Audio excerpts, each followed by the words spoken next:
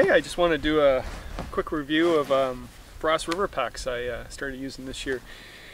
Main reason I started using them, in all honesty, is I used to use Bill Ostrom's packs, solid packs, amazing packs actually. He no longer makes packs. So I started shopping around. I go, what packs I'm going to use? And I wanted a pack that would last me. You know, there's lots of packs out there, but I want a pack that would last me a lifetime.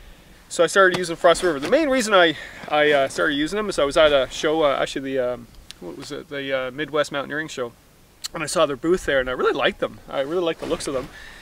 Very traditional type pack, so it's, you know, it's not for everybody. I actually like that sort of thing. I like a tump. I like a solid structure. Yeah. Anyway, all right. I'm blabbing too much here today. You can tell it's the end of the season. It's one of my last trips, one of the family trips actually. We're out on a good family weekend.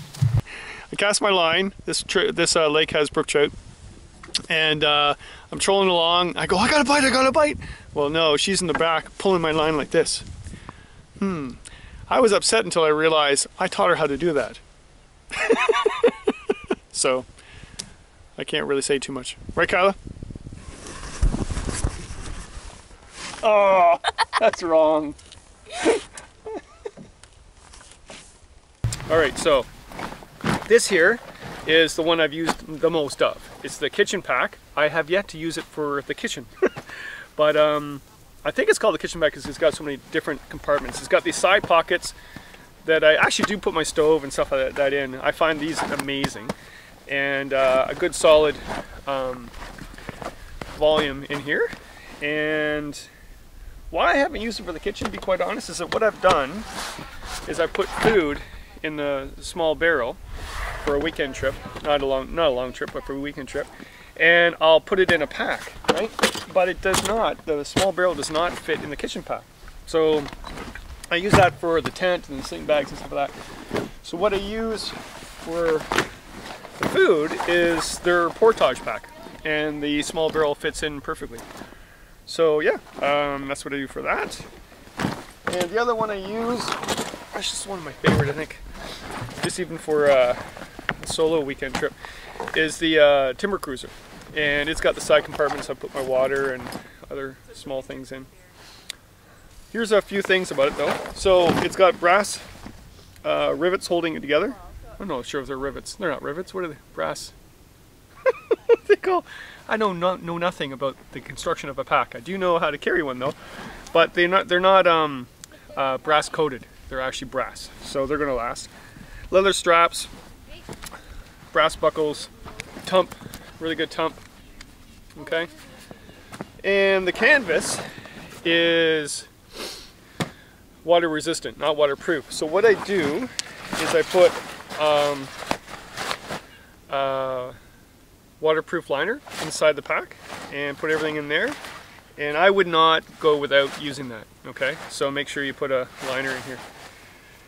So what do I got here to show you else? I don't know. So I got the Timber Cruiser, the Portage Pack, and the kitchen pack. Those three packs will last for a weekend trip for my daughter, my wife, myself, and the dog. If I was going solo, I'd go with the Portage Pack, or maybe even the Timber Cruiser. I don't know about that. I might just go with the kitchen pack. I freaking love this thing. It's good, solid pack. The one thing about this thing, it's wide though. I mean, you're carrying this thing and like this huge wide load going into the woods through the Portage. But I like it because I think, it's just a theory of mine, but I think the reason why it feels better on my back is that it's wide as opposed to up. One thing about a pack that actually cinches really tight to your body, which is really good, feels comfortable and everything else, but it's that huge load right against you. Whereas this thing, if I got this with a tump on, I've got the same amount of gear that I've always had, and it seems lighter. I can't explain it, to be quite honest, but the load seems lighter. I really like this. It's a sad thing that the season's almost over. It's not, the season's almost over, but I'm still going to go out in late fall with the canvas tent, and I'm going to go winter camping. Looking forward to that. But it's nice for us just to take a couple weekends before it starts getting really cold at night. And we're enjoying the great weekend on Robinson? Donaldson? Ronald. Ronald. I can never remember the name of this lake. Wrong lake. Little tiny secluded lake. It's a secret. Shh.